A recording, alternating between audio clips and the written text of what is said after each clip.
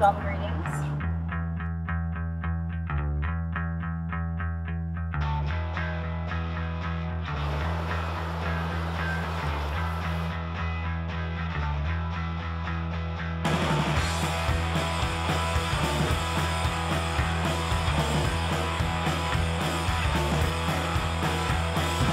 Well, my name's Brian Crawford. I'm an artist by night.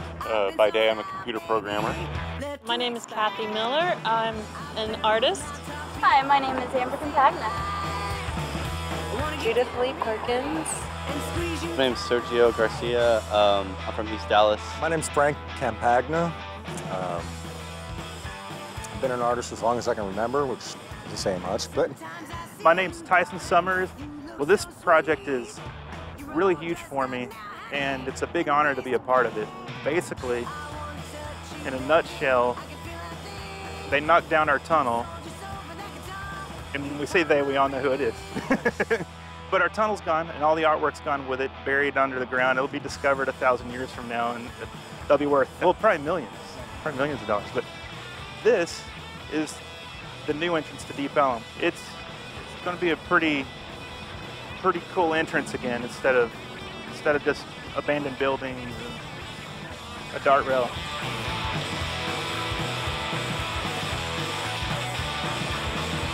My father and my grandfather, they were huge influences on me. They were both artists, so I grew up with them painting and building and making all kinds of things.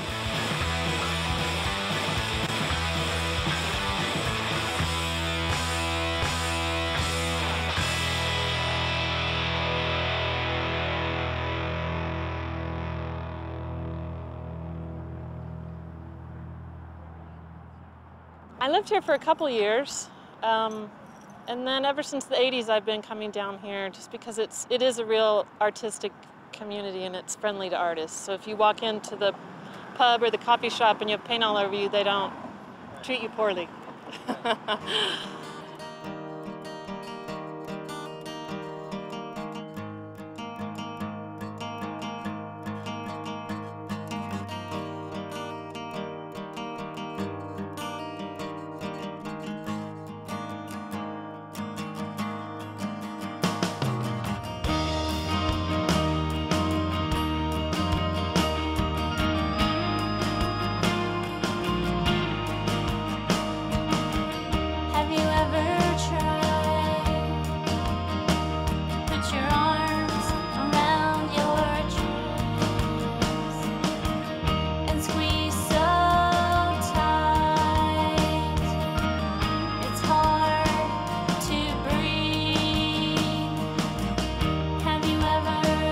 The cinder block was very grippy, and then the garage door has the bumps in it, so that one was the hardest.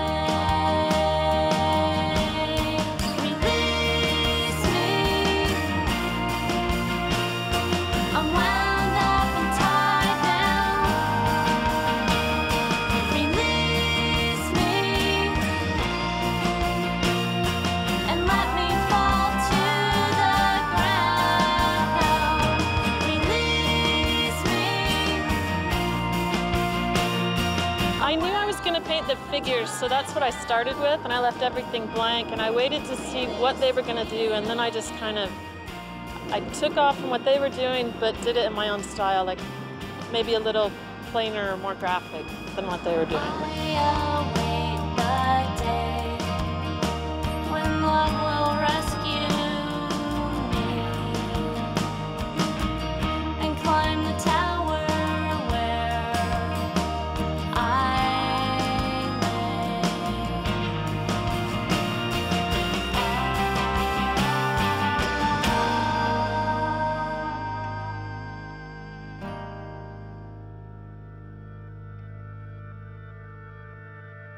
Sergio's like spray paint guy, and he makes it look so easy when he's spray painting, but he gets everything, like the shoelace he just did. He was like, and then it's spot on. He nails it.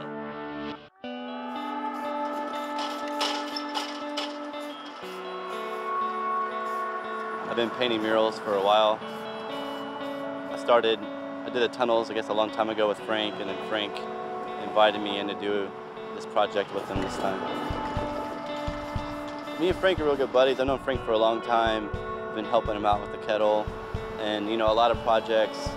Actually, I was valeting, you know, when I first met Frank, and Frank turned me on to a lot of jobs. And our relationship's been really cool, so anytime he ever needs something, I'm there, and vice versa.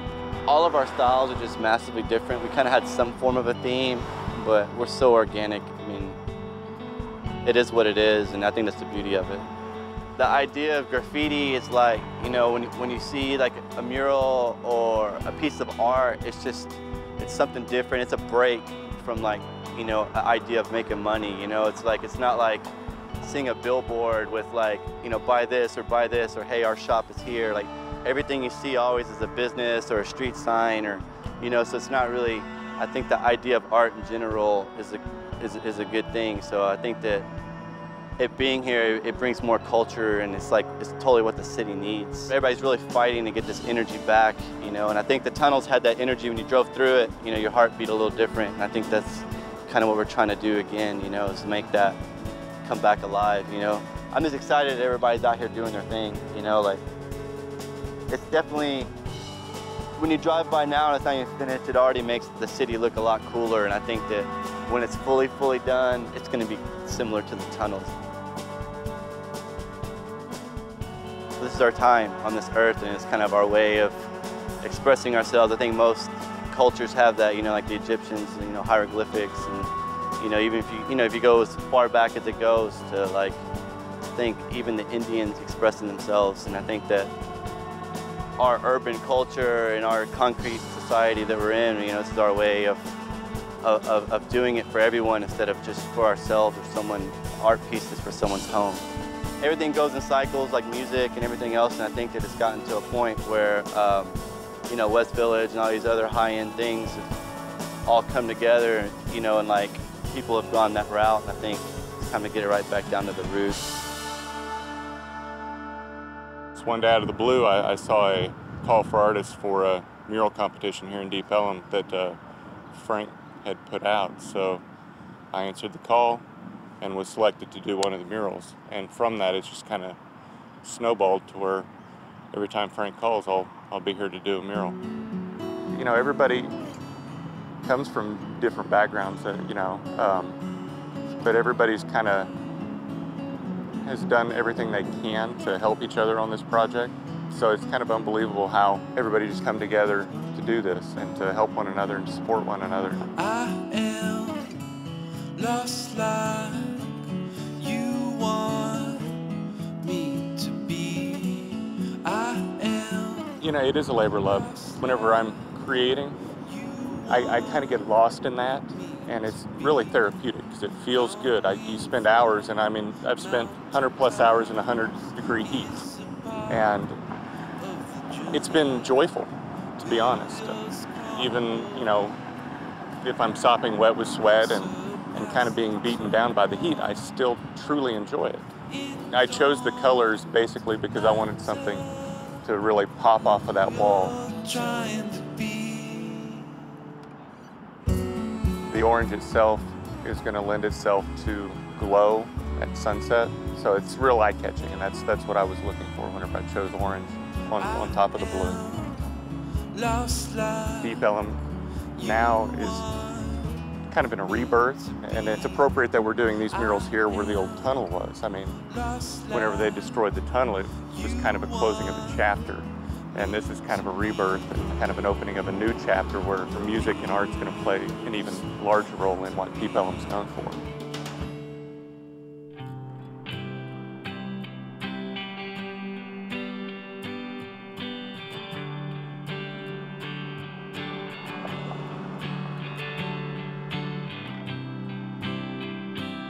Yeah, that was pretty intense, just getting it ready. Hopefully it'll hold up for a while.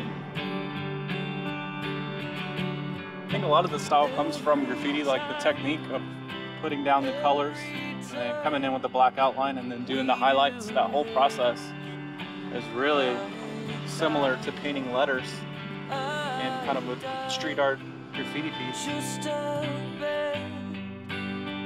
obey, less of me for you. definitely looked at some Asian reference. And then a lot of tattoo art. I have a lot of friends that are tattoo artists. Let it die, let it die, let it die. I just enjoy it. I mean, I'm happy if I can just keep doing what I'm doing now and just being able to do it on my own terms.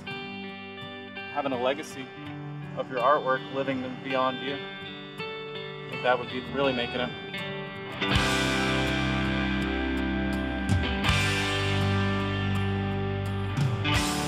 My whole idea of the whole thing was the history of Deep Ellum and, you know, the jazz history. It has such a, you know, I mean, Robert Johnson, Bessie Smith, Blind Lemon Jefferson. So to me, I wanted to say something about that history of Deep Ellum, the music, but I didn't. This is just a less, it's not literal, it's animals playing. So, you know, it just kind of changed and grew. I have lived around this neighborhood for so long, and I love it, and it's, you know, it's in a cycle all the time, and I love the neighborhood, I love the history, and the music that comes out of it really is, I believe in it.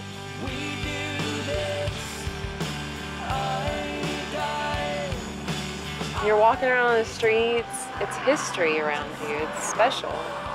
If it was gone, there wouldn't be another place, but like that in Dallas anywhere.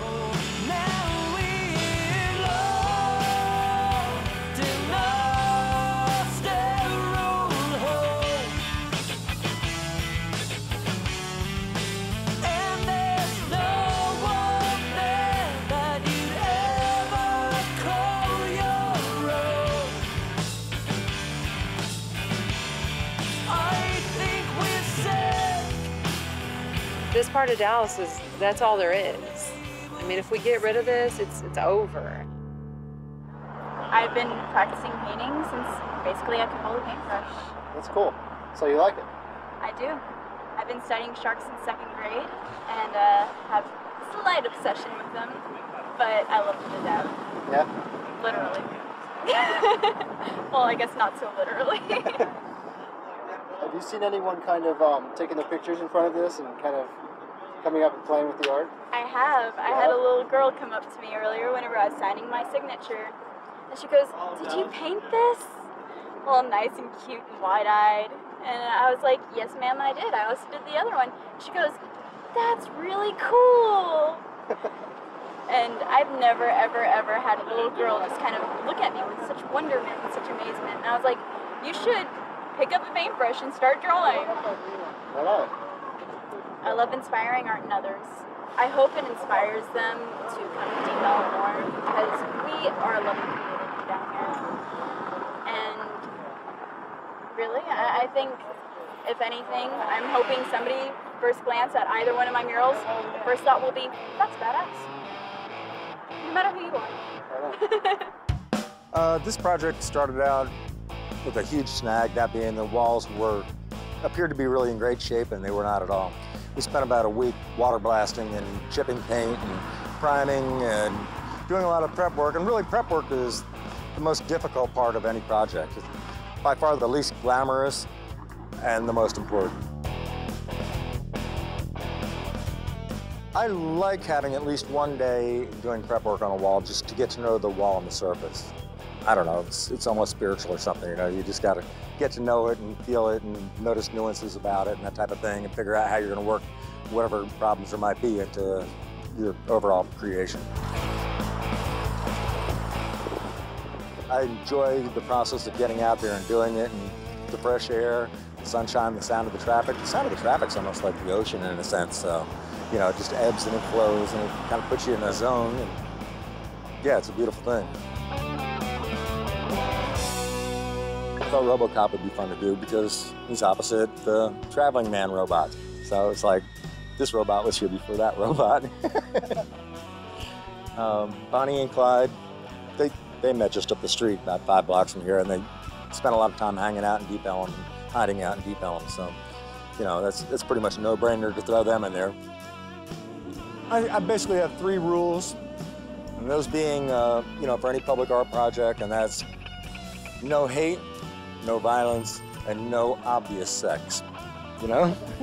I don't have a problem if it's suggestive, but, you know, if it's just blatant, out and out, point, no, it's not gonna happen, you know?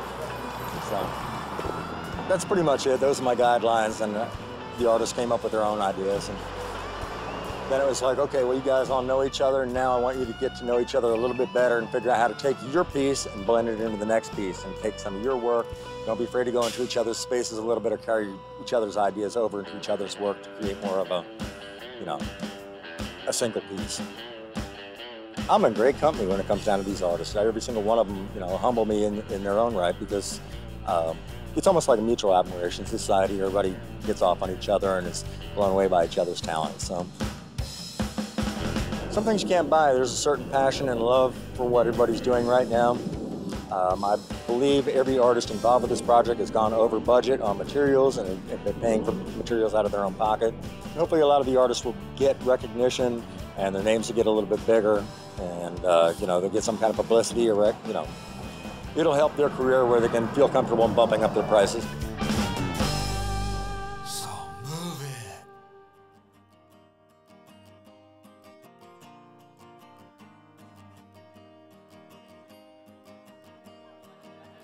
I can finally breathe like the air has been clean for the first time in a really long time. And couldn't you see, it's something I need to be looked at like a beautiful shrine. It's nothing to say, you want to come home 'cause you're here, but we're all still dying alone, we're alone. Yeah, yeah, yeah. I can see clear for miles, the world plain as day, but it's harder to see what's in front of my face. Situations get tough, and I do the same. And though I am fighting, I'm put in my place. I give of myself, of my money, my time. It keeps me ahead, but I'm always behind, I'm behind. Yeah, yeah, yeah. And I'll never run, never hide, never leave, never cry, never stop to ask why. And I'm holding on to everything, I'm watching while it's happening, and then I close my eyes. And I'll never run, never hide, never leave, never cry, never stop to ask why. And I'm holding on to everything, I'm watching while it's happening, and then I close my eyes. Time doesn't People that live here in the lofts coming over and tell us how much they appreciate us painting something on the wall and kind of getting rid of the kind of boring gray walls. Try, can you keep your feet on the ground? There's no one but you to settle you down. We nurture a baby in the depths of our bones, and we leave him to carry our name when we're gone, when we're gone. Yeah, yeah, yeah. And I'll never run, never hide, never leave, never cry, never stop to ask why. Deep Ellum will always be the place that is, you know, the artist type, the creative type is going to find something meaningful. And it's artists and musicians and poets and writers and filmmakers, and it really is. I'm glad that we've been able to hold on to that, because they're artists. I mean, it's, everybody has a message that's beautiful. Close my eyes. Close my eyes.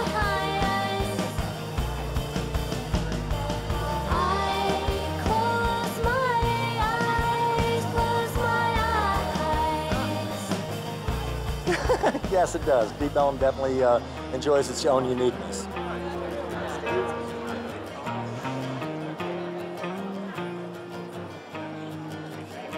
Wow, that's so cool. Look at that. Oh,